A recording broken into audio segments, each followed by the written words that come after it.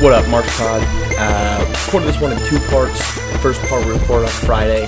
It's the, let's call it passionate part. This came right after the news about the Jonathan Kuminga losing faith in the Golden State Warriors. We don't normally talk SWBA, but felt like that one. So, truthfully, I thought about deleting that one because it's pretty, there's a lot of emotion in there. But you know what? We're going to leave it in. Let's just see behind the curtain. And the second part, we're talking realignment. So, we're back on a couple broadcasts this week. Thanks for tuning in. All right, this is the more emotional part of the pod. It's also going to be the earmuffs portion of the pod, so slap them on because it might get profane.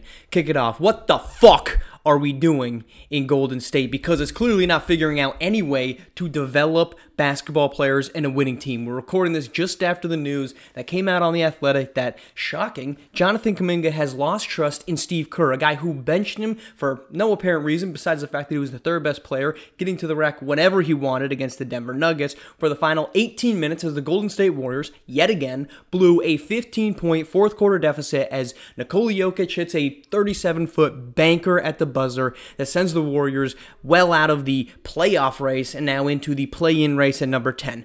What the fuck are we doing, Steve Kerr? He has said, and we've said this before, and I'm going to apologize, this might be more of a therapeutic rant than it's going to be any intellectual value. But what are we doing when we have a player, Jonathan Kuminga, who has been absolutely dominant all season long, and he sits on the bench? And this is just a continuing trend of what Steve Kerr has been doing all season, even dating back to last year. Earlier this season, Moses Moody hits 2 threes in a row in a massive must-win game against the Sacramento Kings, win by 12, get into the play-in tournament. The reward, sit on the bench for inconsistent and aging Klay Thompson to step in and help blow a 24-point lead. What did we do last night? Well, why didn't we put him back in? 18-point lead at the 6-minute point in which Jonathan Kuminga would normally step back in. Kerr's admit this in the postgame. So he says, why didn't we bring him back in? Well, because we were playing well, and he was sitting for too long. It might be not the best idea to bring him back in. Really? The guy who was sitting for more than 2 quarters of a game against Portland steps in the last 17 minutes, scores 11 points, and springboards a win that the Warriors really should have had in hand anyway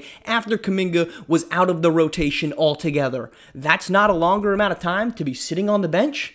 This is ineptitude and arrogance all blended into one, in which the Warriors are coasting away and throwing away another incredible Steph Curry season. It makes absolutely no sense. What's going to happen? Well, what's probably going to happen is they're going to trade Jonathan Kuminga to either the Portland Trailblazers or the Toronto Raptors for some other bum out there like Pascal Siakam and Jeremy Grant. Neither of which are bums. But what's going to happen then? Kuminga's going to go average 20 points per game and be an elite wing defender, which he's done against the Boston Celtics just weeks ago, shutting down Jason Tatum on multiple instances in overtime and in the fourth quarter of a massive comeback win for Golden State as part of a 5-game winning streak.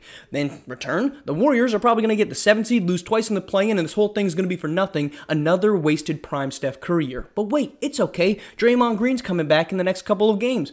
That means there's even less minutes for Jonathan Kuminga and Moses Moody. 2 players who, when given the opportunities, have absolutely excelled at every step of the way, minus their rookie season. And this is from a coach who said, you need to earn your time. That's why we put the veterans in. The veterans are that incredible 5-man group of Steph, Klay, Draymond, Looney, and Wiggins is like minus 130 all season. But what does Steve Kerr keep going back to? That group. Last night, Dario Saric, your closing 5 for much of it, as Nikola Jokic buries him every single time down. His answer? Put Kevon Looney back out there, the guy you benched for a rookie in Trace Jackson-Davis, who, by the way, has been phenomenal when he's been out there, along with Brandon Podziemski. This is ineptitude, ignorance, and arrogance by the Golden State Warriors, more specifically Steve Kerr. Unfortunately, they can't do anything about it. If they were to fire Steve Kerr, Steph Curry's out the door, and Steph Curry is your only lifeline, your only pathway to relevancy now and into the immediate future, no matter how good I may or others may believe Jonathan Kuminga to be. This isn't going to end well. No championship team has sat in early January with a question mark of, does one of their key players that the coach maybe doesn't like, doesn't get along with said coach? That's not going to end in a championship. We've seen this type of drama play out time and time again, and it always ends up with a loss. That's what's going to happen in Golden State. This whole thing is going to come crumbling down because a coach who, when he was coaching Steph, Clay, Draymond, Andre Iguodala in their primes, plus Kevin Durant was considered one of, if not the best coach in the league. But what happened when all those players were gone in the 2019-20 season? They won 15 games and they sucked. What happened when this team was back in the immediate aftermath? This team had no ability to be competent, and they won 40 games-ish and lost in the first round in the play-in at that time, the first year of it. The only time this team has been good is when, under Steve Kerr's watch, Steph Curry has been incredible, and the role players have done the same. But when he has had to actually coach and actually develop really good players, he has not been able to do that. And this is coming from a person that has been a Steve Kerr apologist from the beginning. I'm out. I've got nothing left to say for him. There's nothing left to defend. When you have a player that was absolutely unguardable by everything the Denver Nuggets were throwing at him and felt because we're up by 18, we don't need to bring him back in, and when it all started crumbling down, he sat too long. It's over. The dynasty's over. It was over last season. But now, if this is how it goes out, it's going out with a disastrous whimper, and I can hope I'm wrong. It doesn't seem like I'm going to be.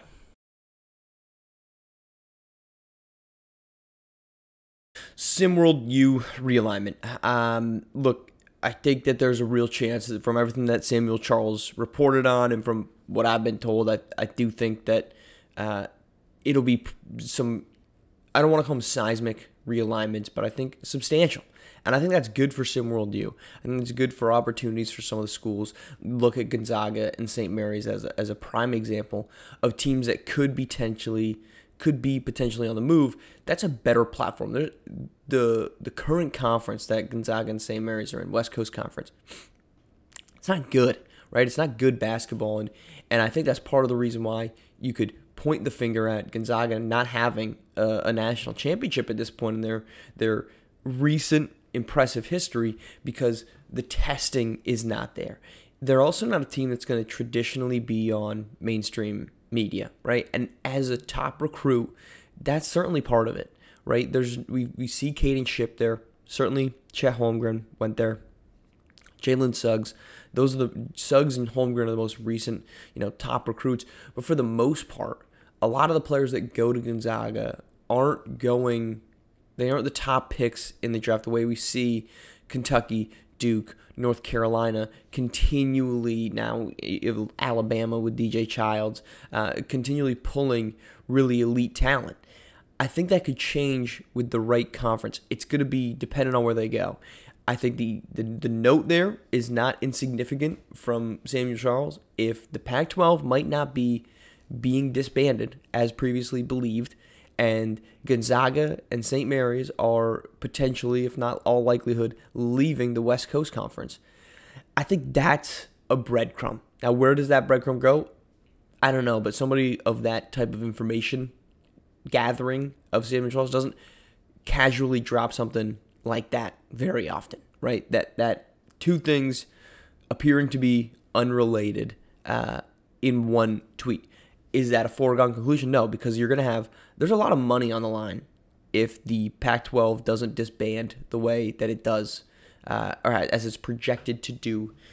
But a lot of that is due to football, right? A lot of that is due to the fact that you could afford to have Ohio State playing UCLA in football because that's a Saturday. It's Saturday night, so the students are leaving on Friday. And first, let's not pretend that academics are any more a part of the equation in college sports at the Division I Power 5 level. They're not. Academics clearly are not of concern. It's why the Pac-12 on the football field is drastically changing.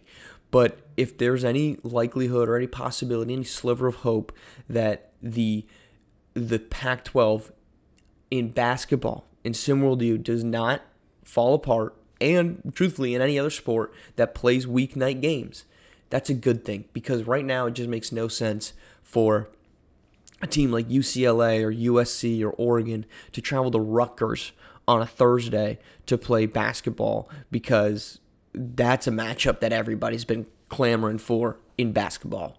It's not. And if the Pac-12 can stay together to be able to survive the realignment in SimWorld U, that's a great thing. I'm not going to hold my breath because you got to convince a lot of people a lot of things to make that happen. But if SimWorld U could be the catalyst for that lack of change, I think that's a good thing. As far as wholesale, look, I don't think we're going to see this remade, redone, geographically perfect college basketball landscape in SimWorld U. I don't think that's going to happen, right? You're not going to have a nice cutout. You go on Reddit, you look it up, and it's very convenient that you've got all this, the Southeast Conference, that's literally Alabama to Florida. Maybe you get South Carolina in there, right? And then the ACC is from North Carolina up to, Massachusetts, because that's actually the Atlantic coast, and nobody outside of that region is, one state removed from the coast. I don't think we're going to get that, right? I don't think that SimWorld U's walking in here and announcing or leaking any type of information that says this is going to be that SimWorld U is going to be completely different tomorrow as we know it today. And when this news comes out, I'm not giving a date on, but I wouldn't hold my breath for that either, right? What I would expect to see is some schools that we might not have traditionally believed to be viable for bigger conferences be able to move up, right? If it's a Gonzaga moving up to a Pac-12, I think that's the gist of our changes. I don't think we're going to stop Texas and Oklahoma from going to the SEC. I think that's still a very real possibility. I don't think that we should be believing that this world that we know it, or that we believe to future know it, is going to cease to exist. It's just going to be impressive changes, but I think it'll be great opportunities, because I think a lot of the schools that we would previously believe at these small conferences, right? Let's go to, I'm a Vermont native, right? So let's go to the America East Conference. Vermont never was going to get an opportunity to bring in the UVM Catamounts, to bring in good talent, because first off, it's Vermont, and second off, they just don't play in a viable conference enough. I think that's the open door for some of these mid-majors to move up into bigger conferences, not saying Power 5, but just a better conference that gives them a better platform and a better opportunity to recruit good players that they previously wouldn't have the opportunity for. Because why would you go to, let's use the America East Conference, when you can go to a better conference like the American Conference? Big difference, right? American, like the best non-Power 5 conference, but if you can make that type of play, right? You could be in that conference, you're going to be in that conference. Why? Because you're getting better talent, you're getting better exposure, and you're going to be playing in more notable games with a better opportunity for you to become a better basketball player. So for whatever schools that make that mid-major to Power 5 or small mid-major to decently sized mid-major, I think it's a step up for SimWorld U. It's a step up for the players, and it's a step up for the school, because at the end of the day, the schools aren't doing this, right, unless they're making money. Unless there's an avenue for them to be profitable on this, unfortunately, college athletics has evolved to being a business. It's always been a business. We're not hiding that that's the primary motivation any longer. If it happens, when it happens, I think it's a good thing for college basketball, for SimWorld U, and for everybody involved.